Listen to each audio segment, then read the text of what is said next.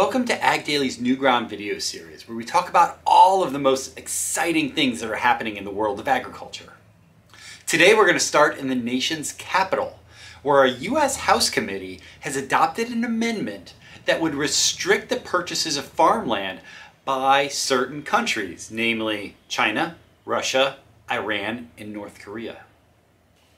The amendment to the Agriculture and Rural Development Appropriations Bill was introduced by Washington State Republican Representative Dan Newhouse and comes on the heels of a growing awareness across the United States of land being purchased by foreign entities, including by some nations that are considered American adversaries.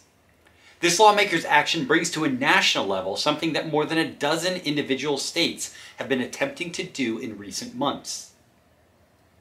Newhouse said that the land purchased by these foreign nations pose an immediate risk to U.S. national security and to our food security.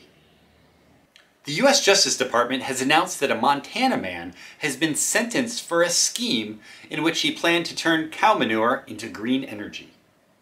66-year-old Ray Brewer was accused of stealing $8,750,000 from investors between March of 2014 in December of 2019.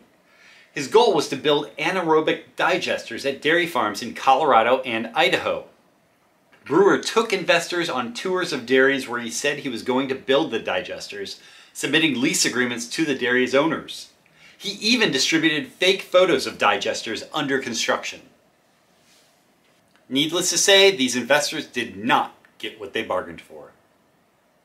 The 2023 Here's to the Farmer campaign is kicking off across social media in conjunction with Bryan gearing up for his annual farm tour, which is going to take place this coming September. Now through November 30th, Bryan, along with sponsors Bayer and Kroger, are encouraging fans to share the hashtag Here's to the Farmer on their social media channels. In support, Bayer will help provide 1 million meals to people experiencing hunger through the Feeding America network of food banks. For its part, Kroger will help make access to Bayer's health products more affordable for customers by offering in-store savings on Bayer products and by hosting the second annual Farm Tour Sweepstakes. The entire campaign is intended to celebrate America's farmers, who are so vital in providing critical health and nutrition. And since we're going into the holiday weekend, we have to talk about cookouts and the 4th of July. According to an American Farm Bureau Federation market survey, families will pay an average of $67.73 to host an Independence Day cookout with 10 family members or friends. That number is down slightly from the 10-year high we saw in 2022, but it's still significantly higher than the cookout cost was 2 years ago. So when you're breaking out those cheeseburgers and pork chops and potato salad and strawberries, know exactly what prices are in store for you. Well, that's everything we have from Ag Daily this week. We hope you enjoyed this video.